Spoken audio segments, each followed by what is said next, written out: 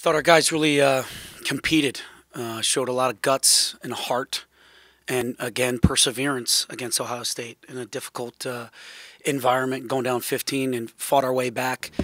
Looked a little sluggish in the beginning of that first half. It was a quick turnaround from Northwestern Ohio State, but we finished the half off really strong. And I thought the second half was pretty positive for the most part, other than the final outcome. Again, they made their runs, but we continue to battle back and take the lead, 71-70, I believe. And we had our share of chances to win that game. I thought we really executed well down the stretch offensively. We only had one minor thing defensively, and what we needed to work on in film was fouls. We had some ill-advised fouls there to put them on the line. That really helped them. They didn't really score a basket other than Young's basket. They made a lot of their points at the end there from the free throw line. So we have to play hard together without fouling, and that's a work in progress when you have some young guys who are trying.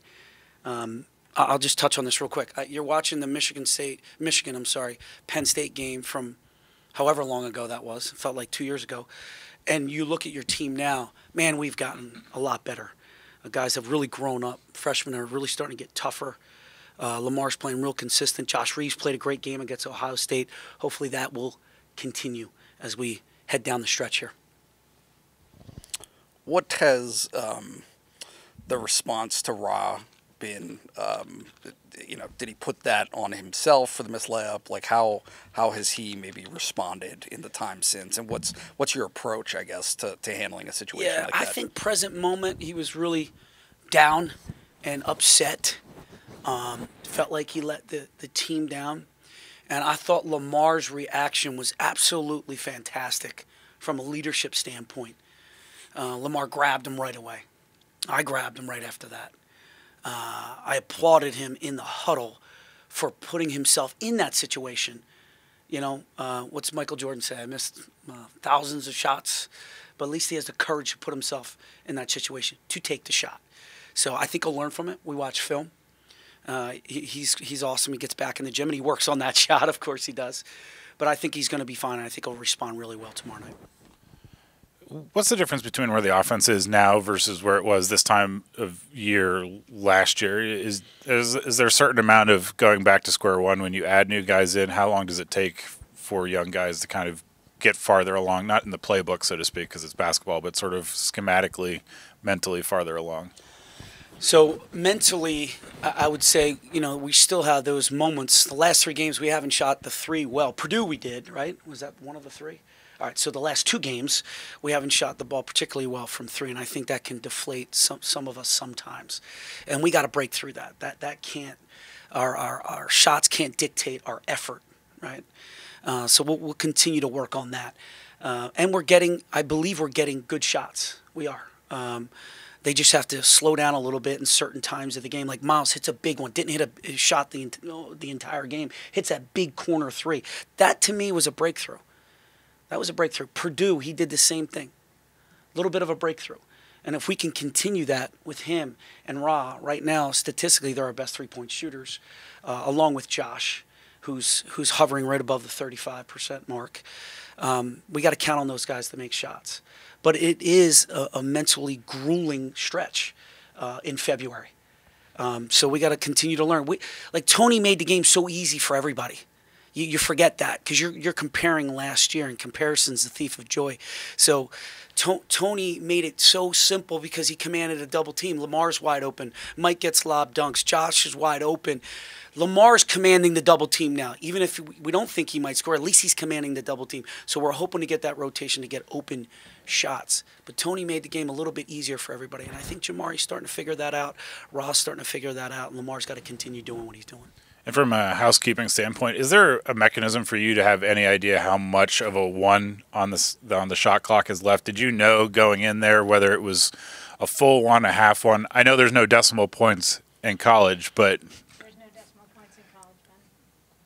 But is there? You trying to get me in trouble, Ben? No, I'm genuinely curious if there's any way for them to communicate to you whether you've got a tenth of a second. And I think this is important for Penn Staters to know this. I grabbed the officials and I begged them to look at the clock specifically 2 or 3 times. because I felt like there was a quick trigger there. Even before the shot, that a well-executed play again to get Lamar a layup. Great screen by Rozier. A little short, but still nonetheless pretty good pass by Josh. But right before that, I asked him, please look at the clock one more time, because you're going to adjust the game clock. Don't you think you should adjust the shot clock? But there's, as Rose just said, we don't have that in the shot clock. Right, but just to be clear from what Ben was saying is it physically possible to adjust the shot clock? Is that something they could have even done? I know that's a question we can ask. Okay, yeah, I mean is that what I'm sorry, I don't mean to be But I think asking. it's, No, I mean, there's nothing. I think it's. My understanding is that under a second they can't add, unless the They couldn't game add clock. a full second. Yeah, unless the game clock is more than a second added, they can't add more time on the shot clock, and there's no decimal points. Yeah. So you don't know if that 1 second is a whole second or whether it's a tenth of a second, because they're not adding to the shot clock because they didn't add a second to the game clock. Yeah, we'll have to check on that. To follow up, do you just sometimes scratch your head and say every single thing that could happen possibly happens, and how do you? You tell me. You've been doing this longer than me. Have you seen? This has been some wild stuff. Rutgers shot clock violation to a jump ball. Purdue end of game situation. This end of game situation. It's been wild. We've seen some really interesting stuff towards the end of games. And look, we miss free throws. There's turnovers. There's a bunch of mistakes throughout the game. So it's unfortunate that the last 2 minutes get magnified the way they do. But we've had some bad bounces. We got to create our own luck though, and we need to earn that.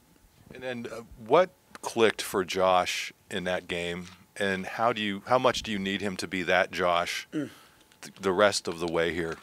Yeah, I felt like Josh and Lamar finally played well together. Lamar's second half, Josh throughout the game. I thought Rozier, after a poor start, 4 or 5 minute start, really showed me some mental toughness by coming back the way he did. I was really proud of that breakthrough. We need a little bit more from Mike. We know that, and some of the other guys off the bench. We need Josh to be that consistent for 40 minutes. And yes, you could say it was the three-quarter court press, and yes, you could say it was the way they attacked it. But I just thought his instincts were there. He was a step ahead of the play. He looked really sure, really confident of himself. So we need Josh to play like that, to think like that. And if he does that, we're a very good team. Myron's playtime has fluctuated as the season's gone on. How have you seen him develop, not really getting those consistent minutes, but being asked to come in big games or big-time situations? Look, Northwestern, he gave us great 5 minutes. I went to him on the bench early in the second half. I said, I'm going to put you in. Just be ready. And I didn't put him in right away. I waited. And then I went down to him again. I said, look, I'm going to put you in. Are you ready? Can you handle this? And he's like, absolutely. And I give the kid a lot of credit. Because when you don't play the entire game and then I put you in late in the second half in a one-possession game, I mean, that's pretty amazing that he's able to handle that. And I think he's handling it well. Like, he was already in today lifting and getting himself prepared for whatever the minutes will be tomorrow night. So that's what we can expect from him. And what led into your decision to put him in? Like you said, it's hard for him to come in for the first time in a game, in a one-possession game, late game. What led into that decision? I just didn't feel like the 7, 8, 9 guys were really doing what I needed them to do, and he's been playing really well in practice. So I wanted to give him an opportunity because he has been rebounding the ball, and he hit a big 3 against Northwestern. So give him a shot. Michigan is, at pretty much any metric you look at, one of the top defensive teams in the country. I mean, they're like second in, opponent's field goal percentage, second in defensive efficiency. What is it about them when you watch them on film or taking away from, the first meeting? What is it about, them defensively that makes it so hard to play against? I would say Simpson is a pit bull. Teskey is probably underrated as a player in general, but really a defensive specialist. And now he's scoring a little bit. Poole and Matthews are incredibly long. And the freshman, I'll call him Iggy, he's long as well. So they're big at every spot. They're quick at every spot. They really guard you. They really take away angles. They really press up on you. They try to take you out of what you want to do. If I go back to our game, I think we hurt ourselves. We had 18 turnovers in the game.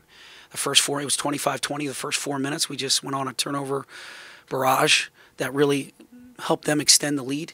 If we can take care of the ball a little bit better, in that game, it could have been a different story, at least another one-possession game. So tomorrow night, we really got to take care of the ball. And is this, I mean, obviously, I'm sure you guys would like to, score as many points as possible, but in this kind of game with both teams, I would say being like defensive first teams, this is kind of the game where if you're going to win it, you're going to have to like muck it up a little bit.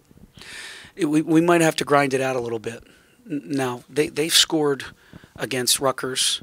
I think Rutgers is a very good defensive team. They didn't really score against Wisconsin because that's what Wisconsin does, but Matthews played really well at 18. So, you know what? We're going to have to grind it a little bit. We're going to have to get stops. Most importantly, we got to rebound the ball, and we have to take care of the basketball. We can't have 18 turnovers because they don't hurt themselves, right? Statistically, it says they don't foul, and they don't turn the ball over.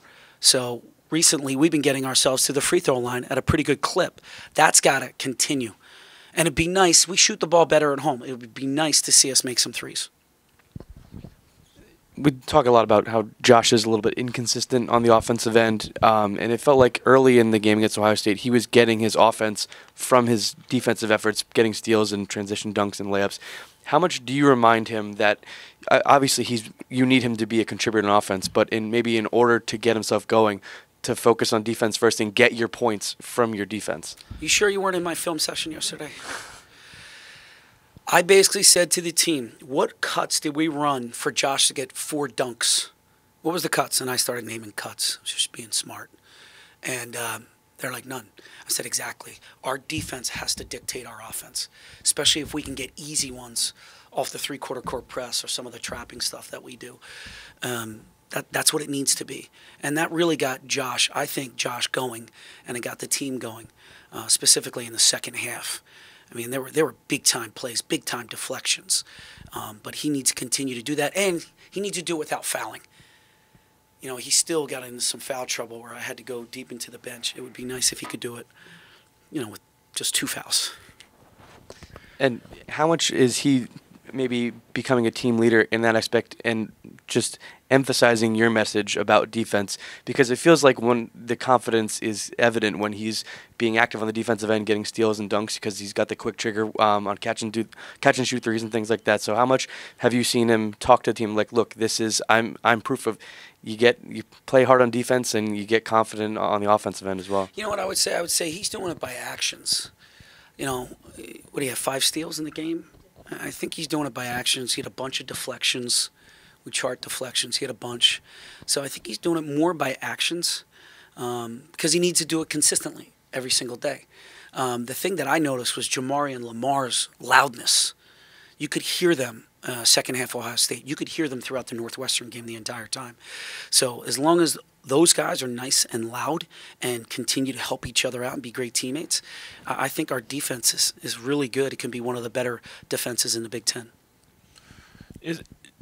Does the coach that you're going against impact your scout and your scripts and your decision making? Because I'd say John Beilein's probably one of the better coaches in America. No doubt. And he impacts the game, I would say, in ways that maybe some coaches don't. Does it change how you prepare to play a team by the guy that's on the bench at all? Not from a, oh my gosh, it's John Beilein standpoint, but like, do decisions become quicker? Are things different when you're coaching against? No, you know what? I've been competing versus John Beilein since Lemoyne when I was at Philadelphia Textile. So I actually look forward to going against his teams. I feel like we have a good grasp of what they like to do and how he likes to do it. Very simple. It's not too complex. He puts the ball in his best players' hands so they can make plays, and they got shooters everywhere, and they do a great job of spacing. And give him credit for his simplicity on how he does things. That's what makes him such an amazing coach. But because I've known him so long and I've competed him so long, it's the next game on the schedule. And for Mike, how do you get him to utilize his athleticism offensively the same way that he can defensively? Because it seems like what he can do on the defensive end with his body is a little different than what he does on the offensive end. Is there a way to... You know what? I'm just looking for some consistency right now. I think we just need Mike to play. If it's going to be 20 minutes, if it's going to be 18, if it's going to be 25, give us some consistency on both sides of the floor. Offensively, make sure you get to your spots and hold those spots. Defensively, ball screen defense. communication on screens and dribble handoffs, things of that nature. That's what we're looking for the most. Just a little bit of consistency, one day at a time for him. I think it's fair to say that during games you show the most emotion on some of the hustle plays that your team makes, whether it's a charge or an offensive rebound that leads to a kick, a second chance three.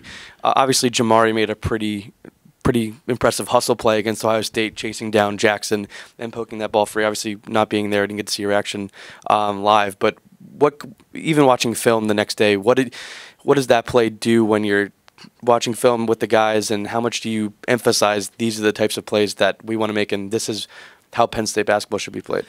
I think that play just shows you how hard these kids are playing and how Jamari's really developing into a leader, a defensive specialist. Even though Edwards had darn near 40, I thought when Jamari was on him, he did a really good job against him. I think Jamari's been defending. He's been talking. He's been working hard at his leadership. When we're in the film room, when we watch that play, the guys went crazy because that's something that we work on. I know that shocks everybody in this room, but we do work on dive from behind because we do think they can be winning plays when you're in a one-possession game. And we have been in one-possession games, and that helped us. We didn't score on this side. Matter of fact, he may have turned it over or a shot got blocked, but he came right back. Didn't compound the problem, which we've done in the past this year. Compounded the problem. One mistake leads to about 2 or 3, but he didn't let it affect him. He just comes down, dives from behind. We get the ball, we go, we score. It was just a huge momentum. There's that word momentum for you, Nate. Huge momentum swing for us to stay in that game. Going back to Mike, you mentioned sometimes there's, not the consistency that you might be looking for. Is that a lapse in concentration sometimes? And also, you've mentioned a few times his body. Is he at 100% yet? I would say he's still he's not at 100%. I kind of said it at the end here. It's one day at a time. Physically, mentally, we still got to continue to work with him to make sure he's the best Mike Watkins that he can be, best version of himself. And we're working towards that. I don't know if you saw this on Big Ten Network the other day, but one of the analysts was saying how your team might be the best 1-11 team the conference has ever had. I know you talk about how there's no moral victories, but does it feel at all good to get some recognition that even though you only have one in the conference, that people do recognize the talent that you have on the roster? Not really. That's nice of them to say, but we wish we were in a different situation right now. I do agree our record does not reflect how hard or competitive we are playing. But we'll keep working at it, keep getting better. It's almost 6 years to the day that you had that Michigan upset. What do you remember about that night, and what sort of things can you take from that? It was relief. Weren't we 0 for 12? I think it was more relief than anything. Honestly, I don't remember. And I remember a lot. I remember we hit some big threes at the top of the key. I do remember that. I know we slowed down Trey Burke as much as we could. Mitch McGarry, if I recall, the team that they had, they were a really good team. So we did some really good things. We really stayed with it. But it was pretty amazing to see the students come out and rush the court and things like that. And the fact that the students really showed up for an 0-12 team was awesome too. Which we need them to do tomorrow night, especially if the weather hits. They came out, they supported us for Purdue. Love to see them again tomorrow night, 8:30. Even if we do have a day off, that gives you more excuse. Go do what you got to do during the day. Show up here at 8:30. PJ will feed you many chicken wings. Nachos. Oh, it's nachos. Sorry, nacho night. Nacho night. My bad. I don't want to get in trouble. Yeah. Hey, I did that 8 years ago. I'll buy some Big Macs. Let's go. That means we scored a lot of points. Well, then it wasn't that many. No.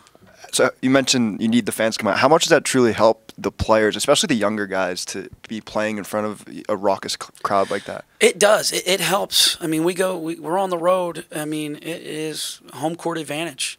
There's no doubt. And that affects everybody, right? So and we play well on the road. We do. We actually feed off of it a little bit. So it would be great if the students could come out, because I know it might be hard for people from Harrisburg and Altoona with the weather. So if the students can come out and support us, man, that would be huge. And that gives them a good feeling, like our peers are here to support us. They recognize, like you're saying, that we are playing good basketball, that we are in every game, that we're right there. We just need, a good bounce, a big time rebound, a made free throw, something to kind of go our way.